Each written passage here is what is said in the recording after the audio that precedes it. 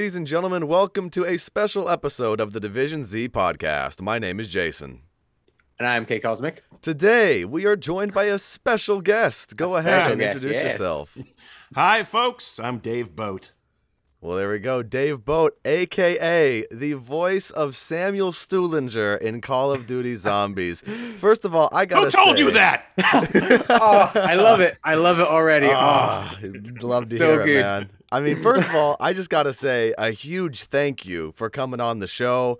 Absolutely. I mean, Same here. Dave's a really awesome guy. For those of you who don't know, Dave does voiceover classes with Voicecaster. I would highly recommend taking the class because I took the class, learned a lot, had a great time, and Dave was a wonderful teacher. So, I just want to say a huge thank you to Dave for taking some time out of his busy schedule to come on the podcast. It is my great pleasure and honor to be here, Jason. It's a wonderful pleasure. Thanks. All right, man. Well, we do have a few questions for you, because I figured as much. This is a podcast after all. This is a podcast, absolutely.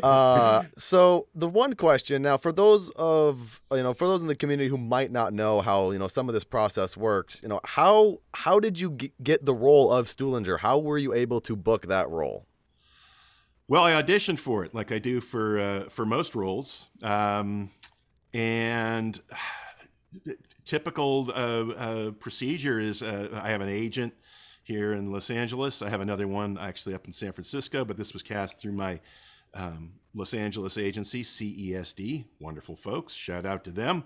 I was given copy. The actual audition itself, boy, if I had thought of it, it's probably on another hard drive that I don't have access to right now, but I might even actually have the original audition for that. Wow. Maybe what I can maybe do, if I can fish it up, I'll send it to you and you can insert it here. Hey, that would be awesome. That'd be very cool. That. Thank you. And you can assume that if you're not hearing it right now or have just heard it, then I couldn't find it. But in any event, I got a little breakdown on what the character was about, the parameters of the game, and a little context, a little direction. I can't remember the specifics too much. It was several years ago, but I just submitted, and I'm sure that in the breakdown they gave some sort of description as a paranoid CIA guy who's always looking over his shoulder and, just suspicious of everything and kind of crazy. Yes. And I don't know if they included the fact, but they might have included may or may not like human flesh. So yes, that is a detail that I know I was going to say everyone in the audience. There really is an audience, but everyone who's watching at home, I think, knows the detail all too well of flesh. Stuhlinger's eating habits. Yes, absolutely. Yeah. What did they tell you? Oh yes. Yeah, no. I just went with instinctive, paranoid, hyper energy, looking over his shoulder, sort of, nervous conspiracy theorist. And the picture of him, he looked a little high strung as well. Yeah.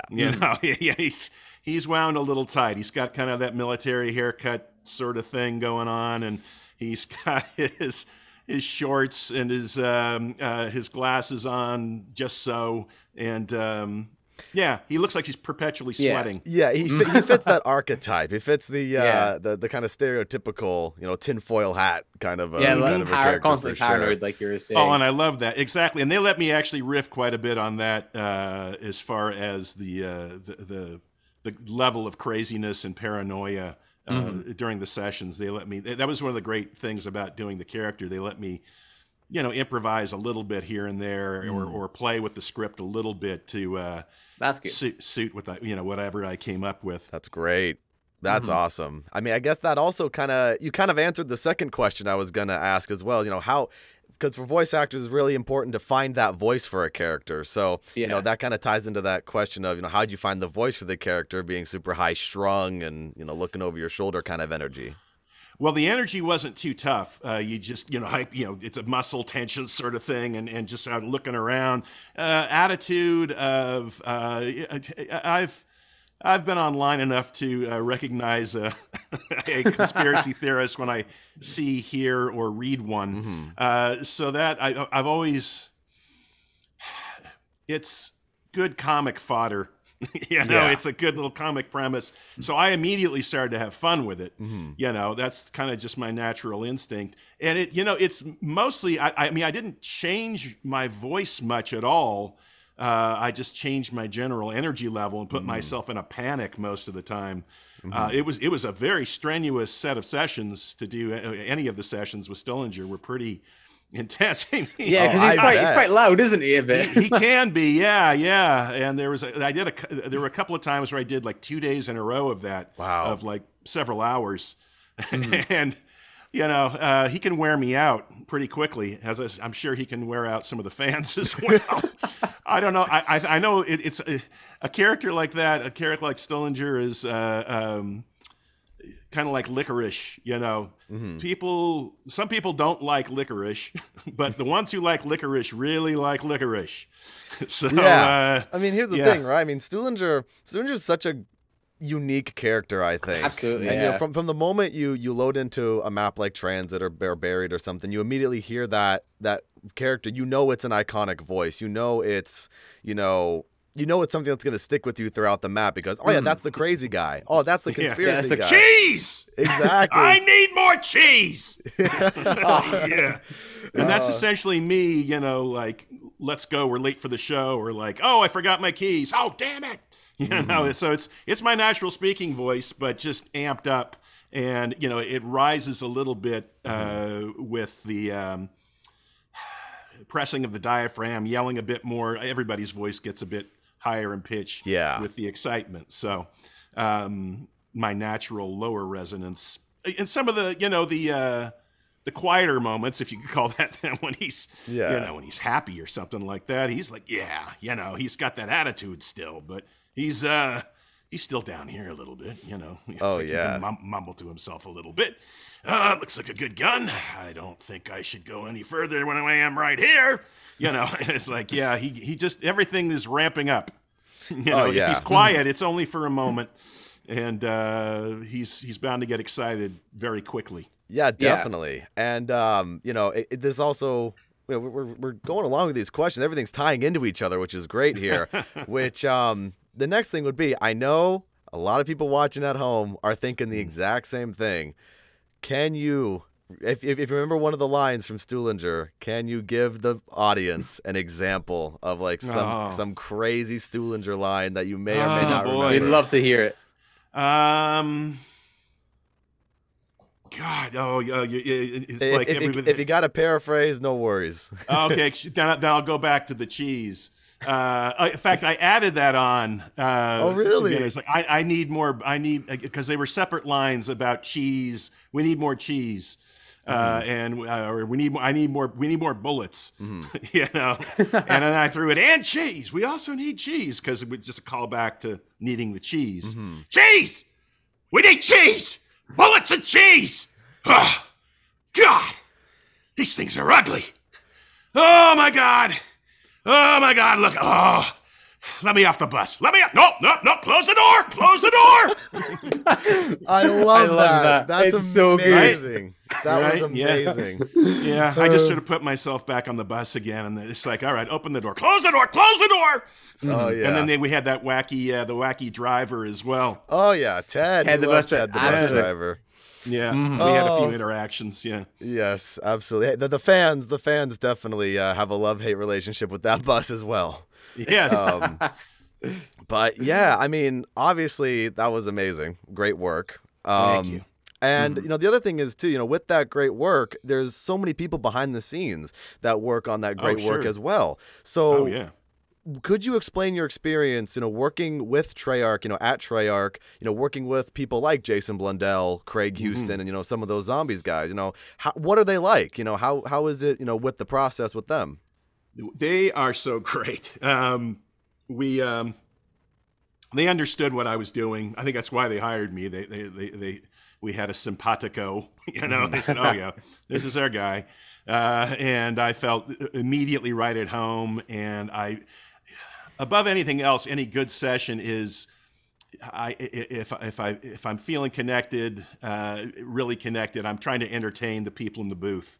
And if there's a comedic angle that I can throw into it, if I can make them laugh unexpectedly, like either like how I read the line or adding something to the line, you know, a little interjection or a story or something. I just sort of keep the energy up and keep it rolling and sort of just work the room. And they're a great audience.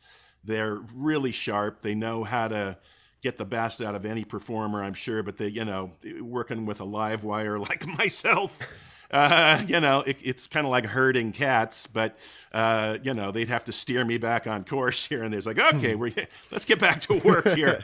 That's enough stories about your ill-spent youth. Let's get back to work. And, you know, I always felt comfortable just stopping and saying, hey, you know what? I have one more. It's a little different. But you say, yeah, absolutely. We'll go back to it and we'll roll and we'll do it again. And they can take it or leave it, but they let me do it. You know, nice. It's like, you know, they let me throw out an idea here or there. And that sort of interaction, you don't always get that. I mean, not for better or for worse. I mean, some people are very clear about what they want. And they want specific. Yeah, it's as written, and with video games, you're sort of under the gun too. To like, there are, well, it's lesser and lesser a case, but coming up through the years, there is a memory limitation. So they like it faster and shorter. You know, most of the time. So when you're adding a sentence or you know, an elongated vowel or something here or there, and they're going, okay, yeah, can you tighten that up or just, you know, make it a little shorter, faster? Can you do that just like that, only much faster? So they're under the gun, but if they recognize something that's good, they'll use it. They'll say like, yeah, we'll find a way to make it work. You know, it's so they're great. All of them were just so much fun to work with, and just such a great experience. I mean, I bet. I mean, these, you know, everyone over at Treyarch, you know, the amount of story creativity that these people have with, you know, these outlandish themes, and there's all this craziness that it really. How do I put this? It's one of those things where because it's so otherworldly, you know, getting it to page, getting it to screen on a game like this, and getting the right talent to do so, I can imagine is just one of the craziest but also blissful processes at the same time. Yeah. I think the bliss comes in the doing and when you're done. Yeah. You know, but getting it to coalesce, you know, getting it all the disparate parts to fit together, and there are so many levels when you're dealing with a game as big as this. You know, there are so many hoops to jump through and scripts to get written and then okayed and then rewritten, or, you know, at least amended. It's a grind. Those folks work really hard.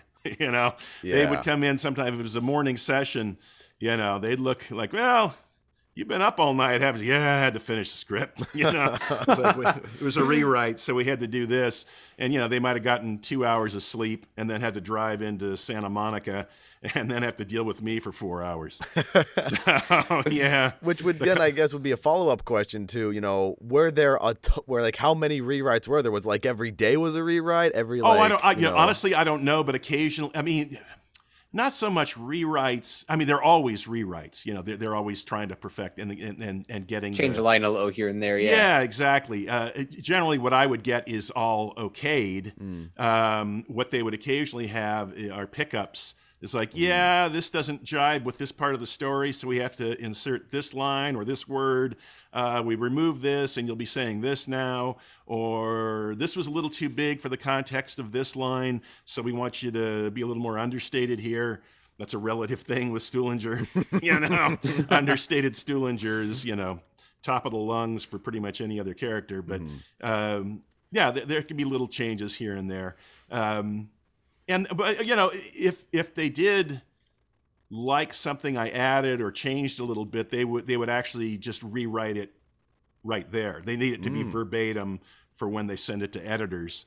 So if I change what's on the script, they need to change that in the script itself. So they'll go into the script. I see.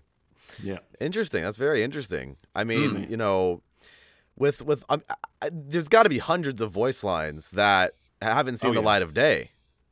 Oh, I'm sure. I mean, yeah. The amount of, with picking up a weapon, picking up a max ammo, even picking the up little things things, like exactly. that. Yeah. There's got to be different little iterations of that nobody has heard ever. And oh yeah, they have a library. Yeah, they would absolutely err on the side of too many. Yeah. And just pick and choose what they like. And also takes, just like, generally we'd go through line by line, and I'd be directed like, okay, so-and-so says so-and-so, such and such to you. You are at such and such a location, and here's what's going on. This is the level we need it at.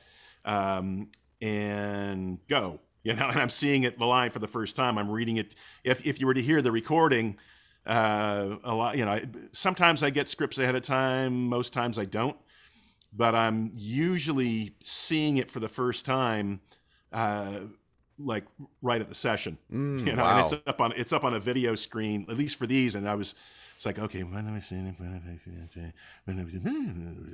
okay. And then, I'd read through it to myself and then, give a performance. And then quite often the second, especially if it was a longer section, like several sentences, like a paragraph or something, it would smooth out. Like the second time would be better because I'd understand it a little bit better. And you're like, oh, okay, I can hit that. Or maybe, and they would give me the free reign, at least sometimes, to like, okay, if you feel like you didn't nail it on the second one, then just stop when you feel like you have it. I see. So yeah, if you feel like you can do better, we're going to trust your judgment. Go ahead. And if we feel like we've absolutely got it, we'll interject and say, oh, we got it, on to the next one. I mean, it sounds like, there's a lot of creative freedom working with Treyarch and working with a lot of these guys. I mean, that sounds awesome. I mean, quite a good thing. It's fun. It really makes you feel a part of it, as opposed to just, being there and doing the voice. Like you have said, oh, actually, I think this might sound a little bit. Let's give it a try, sort of. Yeah, thing. It's creative input. Yeah. Some are, like I said, more keen on that than others, and I try to read the room with that. I don't try and press that on anybody. I always ask permission, unless it becomes just a given. Like, hey, this is how we work, and I'll read a few things, and if I feel I have it, don't have it, I'll give you another one until I feel I get it, or if I feel I can give you a better one, then I'll do that. I'll tell you. Yeah.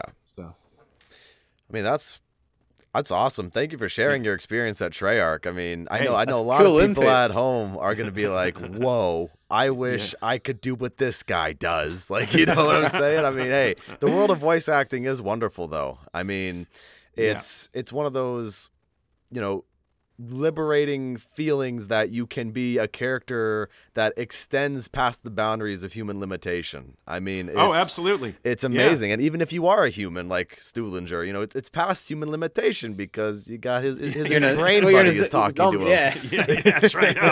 Richtofen. Oh yes. Yeah. I got to turn the tables on him in the previous iteration. Yes. Where, they let me.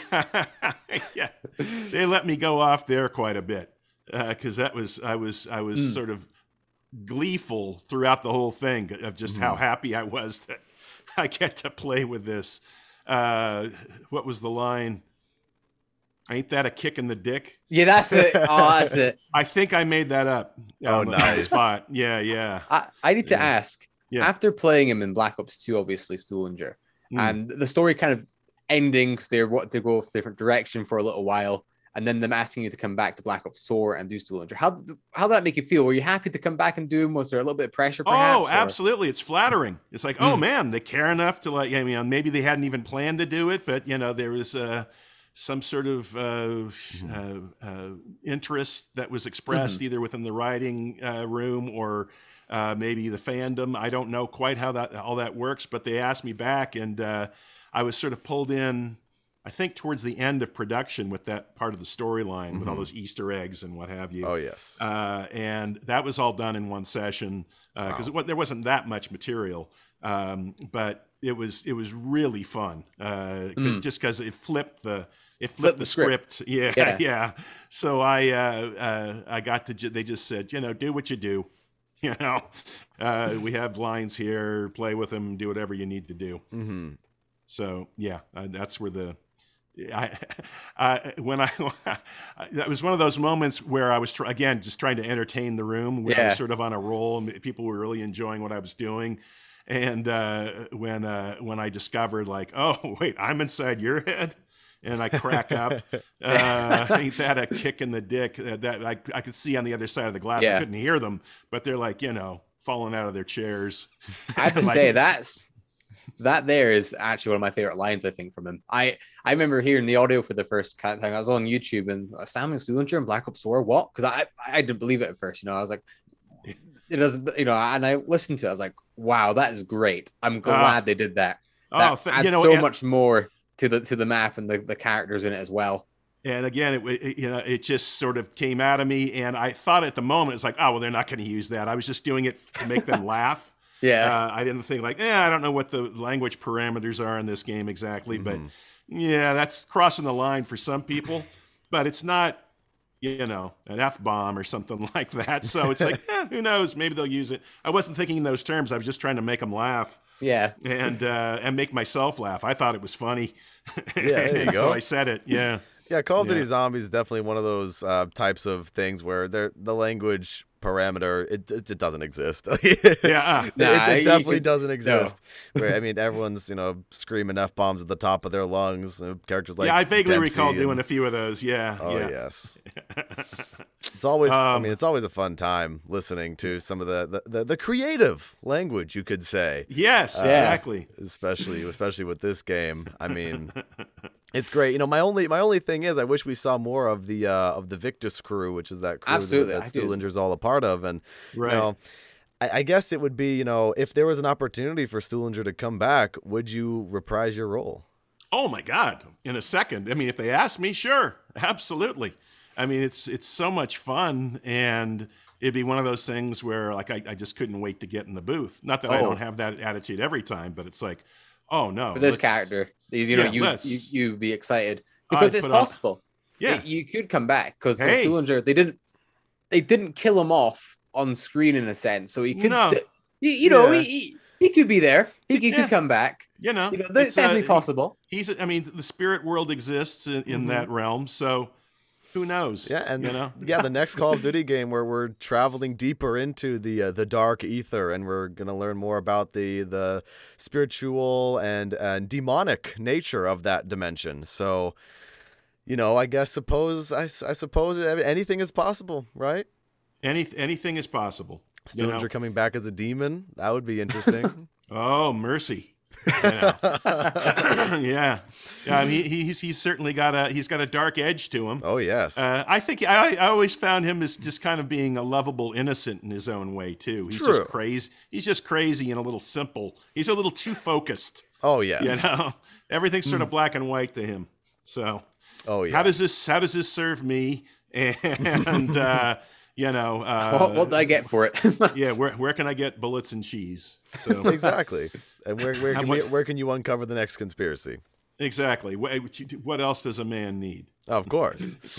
Now, of course, everybody out there knows you in the zombies community as Stuhlinger. But what are some other roles that you've done that people might recognize you in? Oh boy, in the video game realm or video game realm, just in general. In general, to recognize you where you do some acting. Oh boy, give me a moment. On Family Guy, whenever Stewie's favorite buddy Rupert speaks in his fantasies, that's me. Oh, that's funny. Yeah. Oh my God. Yeah. I can hear it now as well. Yeah, that's incredible. That's my softer voice. Yeah, just sort of talking like this. Oh, hey, Stewie. That's incredible. Yeah, that's my only recurring character on that show. I've done a few peripheral things as well. Cutaways and what have you. Oh yeah, all kinds of wild stuff. I was on The Sims for a number of years as the chief male sim. That was Sims 2, and then they did a re-record of one of the other games for a different platform, and then of course all the add-ons. What do you call them? The expansion packs. Yeah, DLC and all that. Yeah, all of those, and then I did all the main male voices on another Sims game called The Herbs, which kind of fun. That was all character stuff. That was crazy. Yeah, and those were 8-hour days. Those were, yeah, quite a lot of work. Yeah, The Sims was a crazy gig. I mean, that was speaking Simlish. There's no script, at all, and we're working to picture and time and to movement and having to, like stick figure sort of rough animation that we're working to. And it's beep, beep, beep, and you have to make your actions fit into that. And then it goes over to your female counterpart, which was Zoe Galvez, a really wonderful actor and improviser in the Bay Area. And then it'd be back, we do like 12 takes sometimes of each one. For sure. Oh yeah, I mean, it's and then your brain, you're making it up. You can't. It has to sound like a language, and you have to get the intent across. My brain would be so spent by the end of the day, and I couldn't read. It's like everything just to lie down. Oh yeah, just close the everything blinds. is in Sim language. Yeah. Oh yeah. It's like having a regular conversation. It really does. Wow. You are accessing and stressing a particular part of the brain that you're not usually that in touch with. I can imagine there. Yeah. That was a fun one. Wow. I just did a great, had the privilege of working on Sam and Max, virtual reality game they just did as Max. As Max. Oh boy. Yeah, he's kind of saucy too. He's got a little bit of an attitude and is kind of high strung. He's not quite Stuhlinger. I never got it right because I've heard 5 different pronunciations there, and I can't even remember how they pronounced it in the studio. The community doesn't quite know how to pronounce it either. I say Stuhlinger. Yeah, that's kind of I think what I lean on as well. Stuhlinger. Yeah. I would refer to myself as Stu on a once in a while. Yes. Yeah. Good old Stu.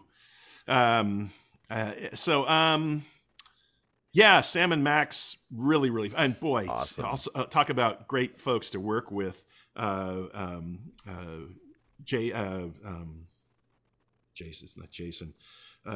Kwasniewski up in the Bay Area. I met him working on a game at LucasArts like 20 plus years ago. That's where he used to work. And then they were going to, it's a long story, but he started working for Telltale Games, and I don't think Telltale exists anymore. If they do, they closed down a while back, I think, because they made the Walking Dead. Walking Dead, yeah. Another studio had to finish it off. Yeah, that did happen a while back. Right.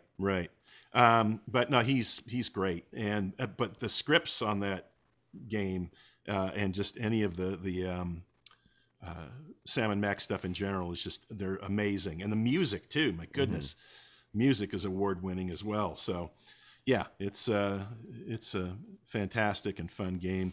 I know I'm going over a bunch of these here. What else was I on? I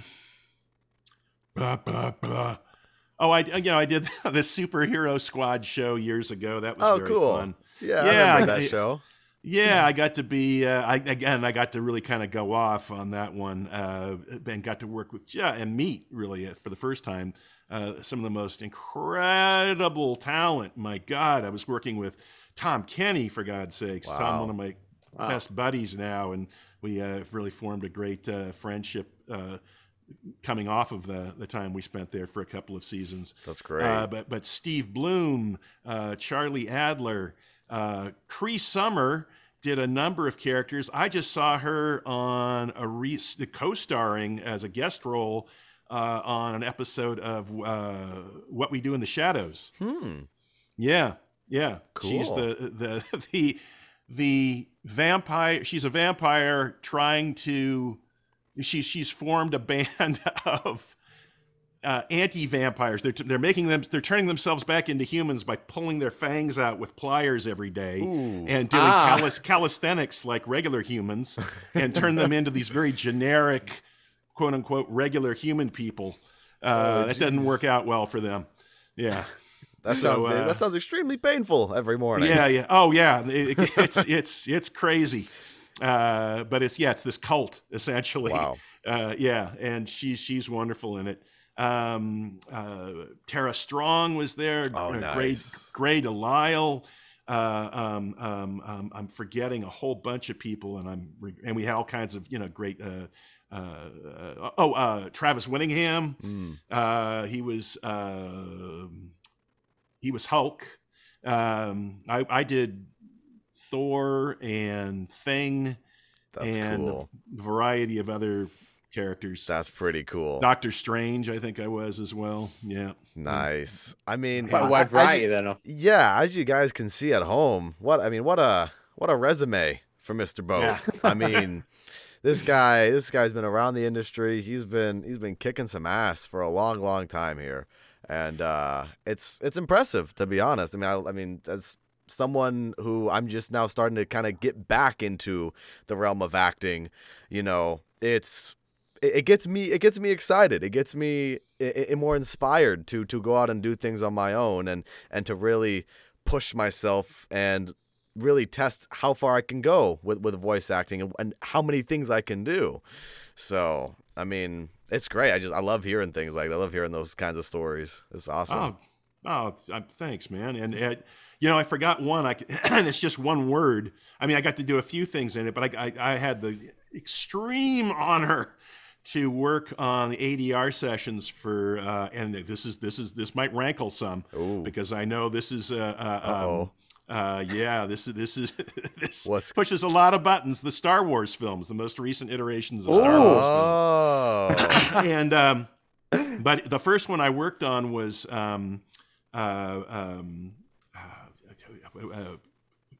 gosh, now I'm going up on it. The one that ends really tragically. Everybody dies. Rogue One? Rogue One, yeah, great. I thought it was a great film. Mm-hmm. And it's like, wow, okay, they're serious. I got to the end of it and went, whoa, all right, that's that story. But when the climax of the scene of the movie's coming, and Darth Vader has made his entrance onto the ship, and he's coming for the floppy disk or whatever that has the plans, and they're trying to get that through to the escape pod. Yeah, that was a badass and scene. He's chopping everybody up with the red sword. It's really great. And then the door is closing. They're shutting it off so Vader can't get through. And the guy puts his hand through, gives them the floppy disk. They hand it to another guy. He gives it onto the escape pod. Mm-hmm. And then you hear my voice. I'm the voice. It was, again, added later, yelling launch. Oh, that's cool. Launch! That's pretty cool. Yeah, so that's... I also had an X-Wing fighter pilot death scream that I got to do. That was nice. I'm going to go back and rewatch that scene now and go, I know that guy. And seeing my name in the credits of a Star Wars film, I got to do... Oh, that's got to be surreal. I got another 3 or 4 after that, the remainders. Wow. But yeah, I was just, choked up and just like, I couldn't believe it. Yeah. I mean, it's got to be so surreal. I mean, I grew up with Star Wars, and Star Wars is part of the reason why I'm even doing anything I'm doing today. Like with the storytelling of Star Wars and just everything in that universe, it inspired me as a kid to go out and tell my own stories and to go and do things and become an actor, do content creation, do a podcast. You can all trace that back to when I was like 6 or 7 years old watching Star Wars for the first time. Oh, I remember amazing. When the first films came out, and there was a local, this is up in the Bay Area, and of course, right by Lucas Ranch, and ILM and what have you, just up in Novato. And there was a Saturday night monster movie broadcast with a host, Bob Wilkins, a classic, Creature Features, it was called. Cool. And he would bring on all kinds of celebrities and what have you to talk about films or history or what have you. And he had an interview with George Lucas about the film before the film was released, and had clip, because I think it might have been the first time clips were shown on television. Wow. He showed some very short clips and stills and what have you, and talked about the film, and it was astonishing. And then, of course, when it came out, it was just overwhelming. Yeah. You know, I went to see it in San Jose at the Century 21 Theaters, one of those wraparound screens like they have here in LA. Cool, yeah. The Cinerama Dome, that sort of thing. Nice.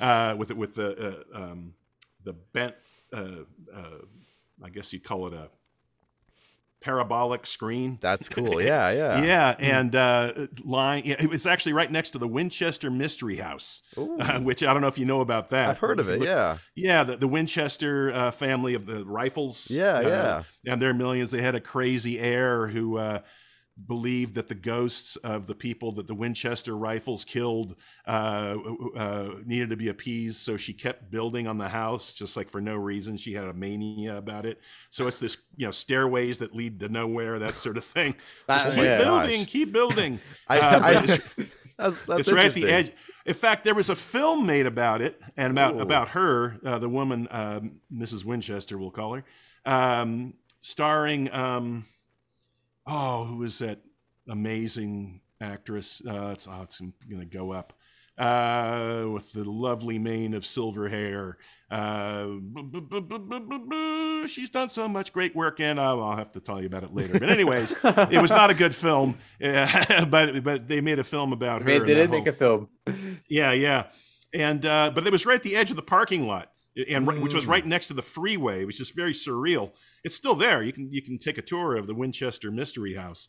But then there was the parking lot, and then there was the Century 21 Theater. So you're waiting in this line to get in, and looking at the mystery house, looking at the freeway, looking at the theater. It's just all at once. It was quite something. But yeah, just overwhelming popularity overnight. Just huge explosion. Yeah, we'd never seen anything like it. From the opening shot with the lasers, I mean, those seem so trivial now, compared to, this was 20, oh my God, it was 34 years ago when that came out, summer of 77. Oh, yes. Yeah. But at the time, never seen anything like it. Oh, it's like hearing Chuck Berry music now. For most people, it's like, oh, that's corny. It's like, yeah, well, take yourself back to when that stuff didn't exist at one time, and then it existed out of nowhere, and how radical and incredible and groundbreaking it was. So that's the time, yeah.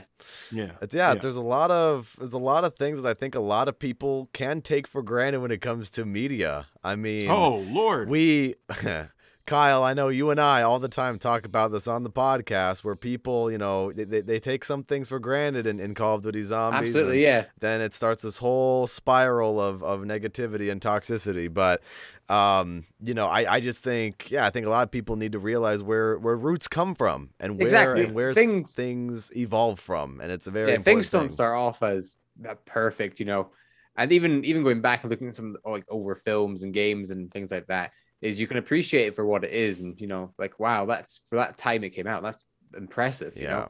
And I get again something even like with Star Wars, it's such a big jump. My parents are a big fan of Star Wars, but even they know when that movie came out, it was it was everything. It changed the world. It definitely changed everything. In terms of movies, it changed the film industry. Dramatically. It changed the legal end of things, in that he got rights to all the merchandise. I remember that. Much in the same way that Bill Gates got the rights to was it IBM that he screwed? It's like, I want all the rights to the software, and sure, whatever, kid. It's the hardware, that's where the money is. Yeah, we want the machines. Like, no, I don't want the software. So he was seeing several moves ahead. Oh yeah, as was Mr. In fact, on the Family Guy parodies of the Star Wars, I love those episodes. Which are under the auspices of they got work done by ILM. I could be mistaken, but they got rights and privileges. Yep.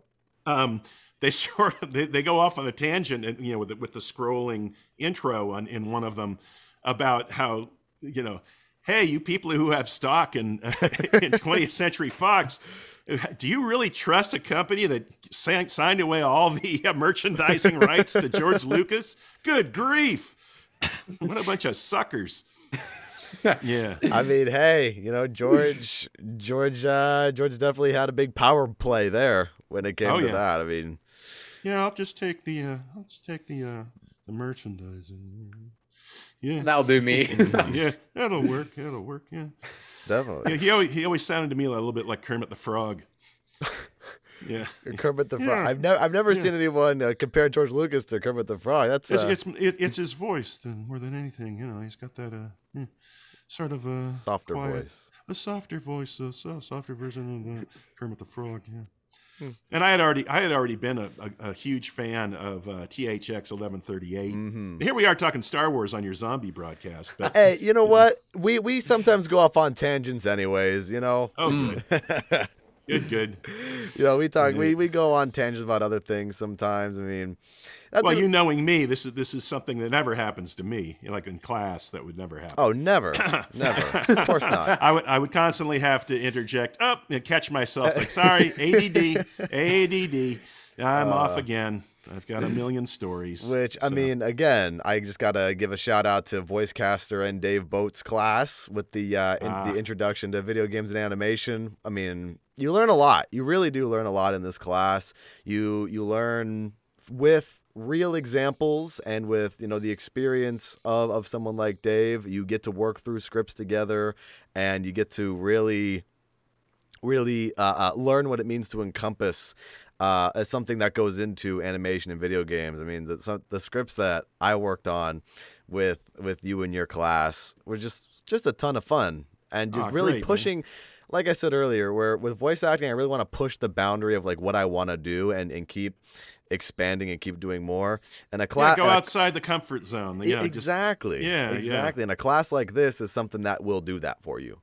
So again, I would highly recommend it. I'll leave a link to Voicecaster and in the description of this video, so that you guys can check that out if you guys are aspiring voice actors and you want to take Dave's class. It's on Zoom. It's on Zoom. Yeah, it's you don't have to live in LA. Guys, we've covered 4 continents now. Yes. We've had Africa, Australia, Europe, and of course North America. All that's over great. The US. Yeah. That's amazing. I mean, that's cool. You know, getting a lot of international people involved. You know. Yeah. Very talented, very diverse group. Yeah. You get to make a difference to a lot of people just like that, don't you? Just with the power of technology and that we have now. So it's incredible. When COVID hit and we had to switch over to Zoom, and I said, "What's Zoom?" As everybody else pretty much did. Yes. It's like I just got used to the what do you call it? The iPhone. What's the iPhone version? The FaceTime. FaceTime. I just got used to try and FaceTime with my dad. I walked him through getting that software on his computer. But now it's like Zoom. What? And but no, it's actually expanded because you don't have to be in the room. I would prefer, in the best of all possible worlds, because honestly, none of us knew exactly how well it would translate to the 2-dimensional realm. But it's great, you know. And short of having a consistent booth and microphone for everybody, as we would in an in-person class, have a booth to go into. A lot of people are and more people are getting their own home setup, and we talk about that as well in the class. Yeah, absolutely. How to maximize what you have to record from home, because so much of it is done that way now. It's worked really, really well. So it's kind of how I'm used to it now. I've been doing it for a year and a half online. So yeah. Definitely. But I do look forward also to doing some in-person stuff. So. Oh yeah, nothing beats going into a booth like that. You're walking in the studio, like it's like this whole energy, right? Yeah. Oh, absolutely. It's amazing. It's a different world. Yeah. And just also interpersonally having a room full of people versus just faces staring back. Not just, but as opposed to having just the faces looking back at you. Right.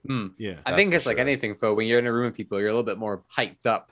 You're ready to go. People are watching you. the pressure's on that's on. But well, with you know, Zoom and FaceTime and things like that, it's kind of the same, but not really. You know, I know what you mean. I know what you mean. Yeah. Yeah. There's not as much a physical investment. You're not in the room and in the presence, and you can excuse yourself very easily. It's like, oh, I'm just going to turn off the camera and you know, go have a snack. Yeah. You know, it doesn't happen that much. I do give people break time, but no, it's different. It's different. And there are some benefits even to it. I think people's inhibitions are removed a little bit more when they're not in the room with the other people.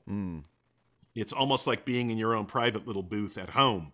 Yeah. And that they can get out of themselves a little more freely if they're just doing it in their closet or their bedroom or wherever they are. Yeah, I feel that. Yeah. So it's a little easier because once people do go back to going into studios and you step behind a microphone in a booth, that is a different feeling. And that's one of the things that I really don't have the opportunity to teach. And one of the things that I would talk about in class when we would do it in person is getting used to being in a booth. It's a foreign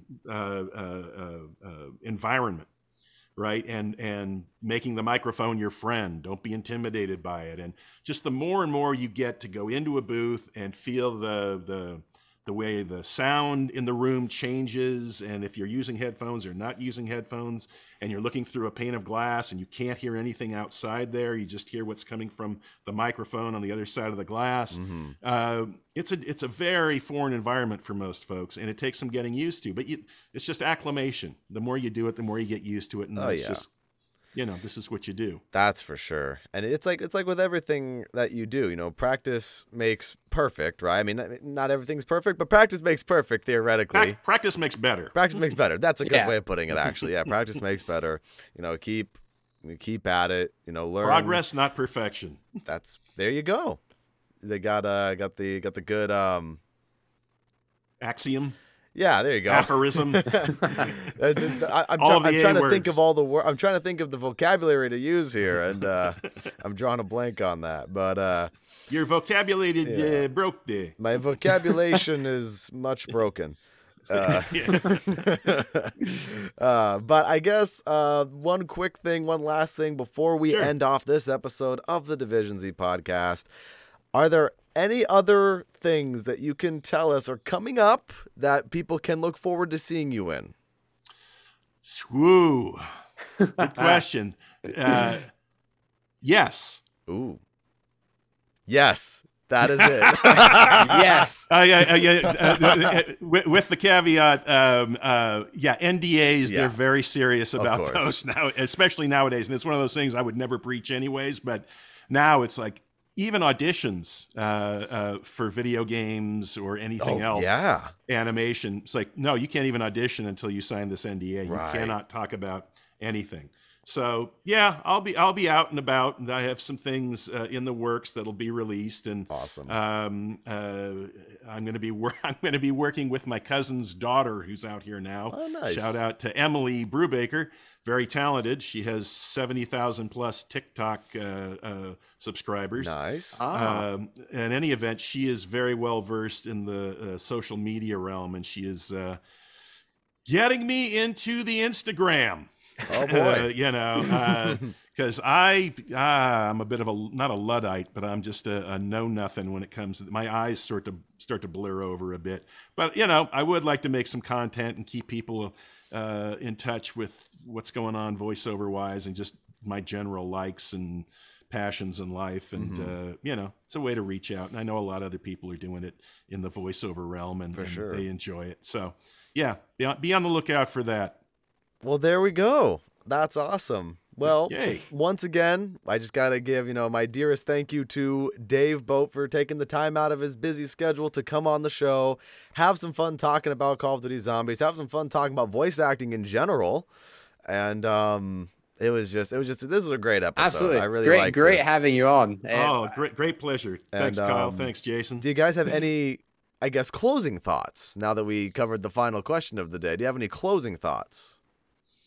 Closing thoughts. The Giants got screwed in Game 5 of the National League playoffs. I'm still trying to get over that. I live in Los Angeles, but I will never be a Dodger fan. Ooh. Yeah, I know. But yeah, that was rough. That was rough. That has nothing to do with voiceover, but it's been right in the front of my brain for the past 2-3 here for nights. a while. Yeah. Oh, that was painful. Just painful. Especially hearing my neighbors go, "Yay!" And I'm saying, "What the F?" and throwing off my headphones and stomping out of the room. So, yeah, it was controversial. Anyways, shout out to my friends in San Francisco. Go Giants. We'll get them next year. All right. How about you, And for that Kyle? matter, go Dodgers and beat the Atlanta Braves and do us right, because then you can beat the Astros who cheated to beat you a couple of years ago. For me, I guess, again, just thank you for coming on, Dave. It was great having you on, and it was great hearing Samuel again for another time. So always a good day when you hear Samuel Stuhlinger. So, well, I'd like to say it was a pleasure, but that's too many words, and it really wasn't. So I guess I gotta go. Gotta get some cheese, gotta get some bullets, gotta go look for something to eat. And there you go, everybody. Stuhlinger's going to go scavenge. Great way to end things off. But it really was a pleasure. Oh, that was man. just Stuhlinger talking. Yeah. That was amazing. That was awesome. He's a curmudgeon. Well, everybody, Thanks, guys. Thank you so much for watching. What was your favorite part of this episode of the podcast? Feel free to share your thoughts in the comments. And with that said, once again, thanks for watching, and we will see you all next time. Peace out. Bye, everyone. See ya.